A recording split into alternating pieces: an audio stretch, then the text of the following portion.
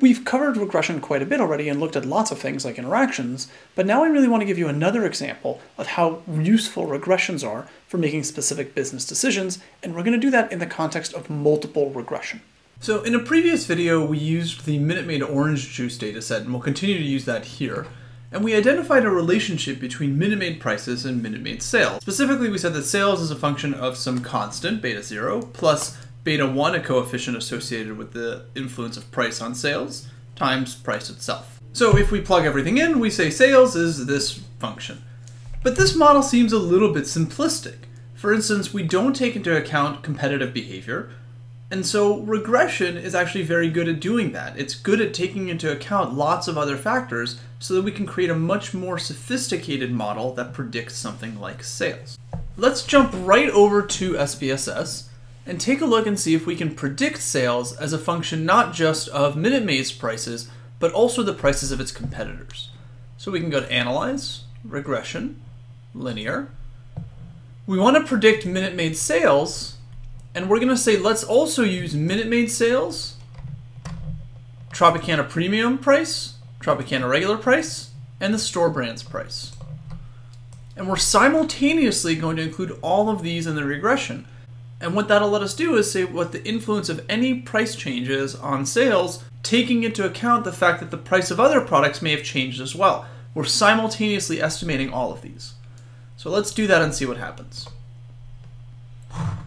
If we scroll down to our coefficients, what we find is that all of these are actually significant. In other words, all of these prices influence sales.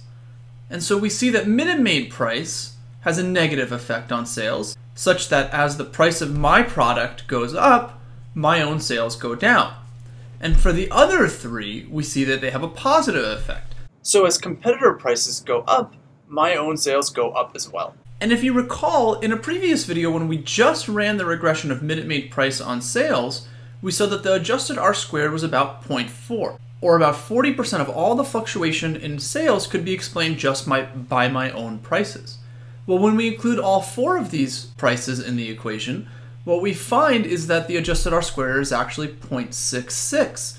In other words, we're able to explain an additional 26% of the variation. We can now predict 2/3 of all variation in sales just with these four different price variables. But we actually have even more than this. We also have the advertising behavior of myself, my brand, as well as the competitor brands. So why don't we include those in the regression as well? We go to Analyze, Regression, Linear. And in addition to these prices, what we want to include are these four variables here, which are the presence or absence of ads by me, Minute Maid Advertising, and my competitors, these three below. So I select them, move them over, and I hit OK. And if I scroll down to my output and to my coefficients, I see that there's quite a bit of influence of advertising. For instance, when my company, when Minute Maid advertises, I get an increase in sales. That's significant. And so this seems like advertising is actually pretty effective.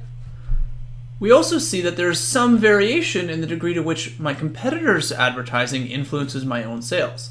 So for instance, when Tropicana Premium advertises, it actually has no meaningful influence on my sales, which is indicated by this significance factor being above 0.05. There's a slight influence of Tropicana regular advertising on my own sales, and there seems to be a pretty strong influence of the store brand advertising on my sales, such that when the store brand advertises, I expect to lose 82 units of sales. Now what's also worth pointing out is that if we look at our total adjusted R-squared, it's actually now 78.7%.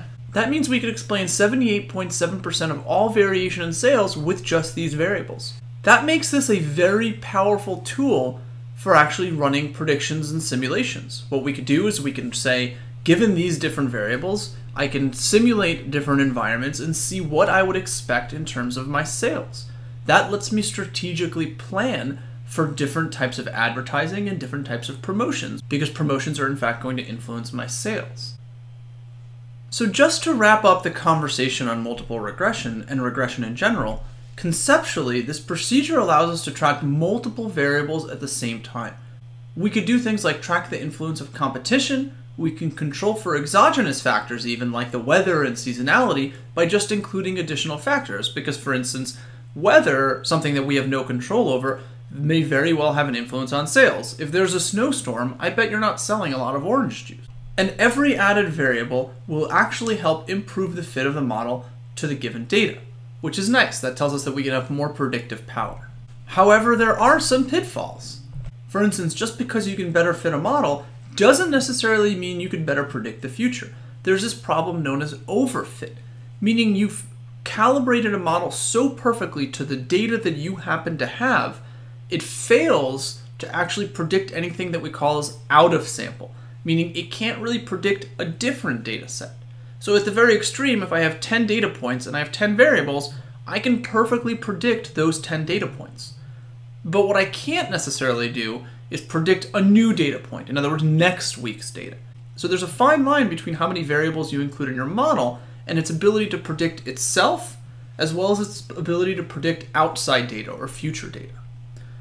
Not to get too technical, I'll keep this light, but bad things tend to happen when our predictors are strongly related to each other. This is something known as multicollinearity, and we're actually just not going to have the capacity to cover it in this course. Another problem is that this model intrinsically assumes that a linear relationship is a pretty good approximation of what we're trying to predict.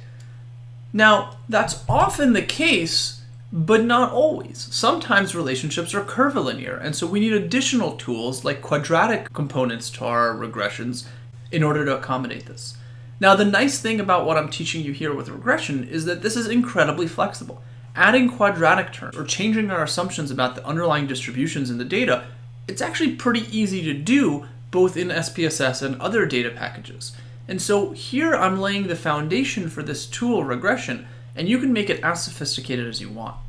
One example of when nonlinearity actually is very helpful in fitting data is in price elasticities. It's something we didn't really talk about when we did price elasticities, but what you can do is what's known as a log-log response function, where you take the log both of price and of sales, and it turns out you can much better fit the data.